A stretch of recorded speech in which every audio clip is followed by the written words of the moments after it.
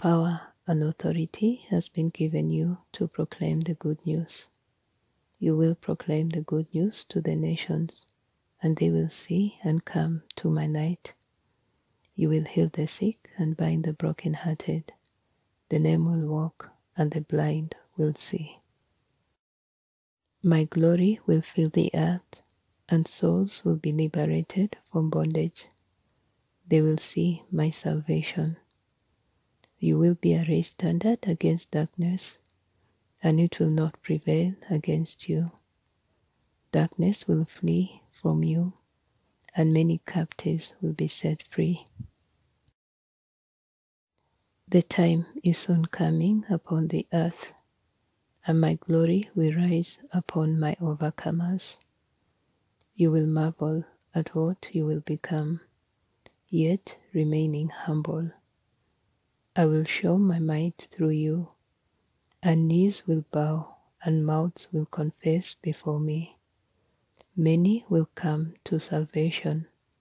A light to the Gentiles you will be. This world is at a point of no return, and they will plunge deeper and deeper into darkness and chaos. The only way out is through me, the Savior, and the only way to the Father. There will be a very small window to choose me once my judgments intensify. And this is why the time is now for that decision to be made while I am still calling. My warnings are coming to an end, for what more is there to say that has not been said? So now I am turning my focus and attention on my bride, the one who has sought me and found me and is walking in my ways.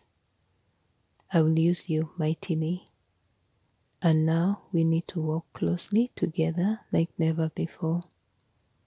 Spend plenty of time with me, so that I may give you your instructions on what to do and how to stay ready.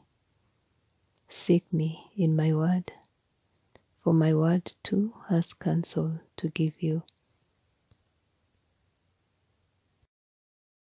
Pray for those I put in your heart to pray for it is the only way they will be saved by my hand. Forsake all else and put me first and before everything. Do not look to the left or to the right, only straight ahead.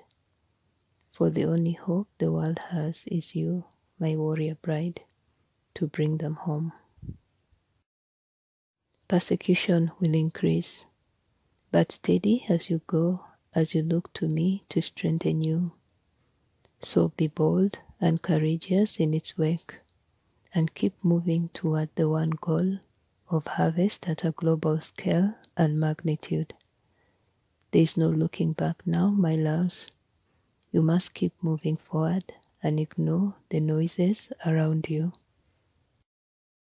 The enemy will come with all kinds of distractions, but ignore them and keep moving forward to your call. Make every day count for my kingdom, and declare my will be done on earth, and that my kingdom come, which is the next big thing to happen here on earth.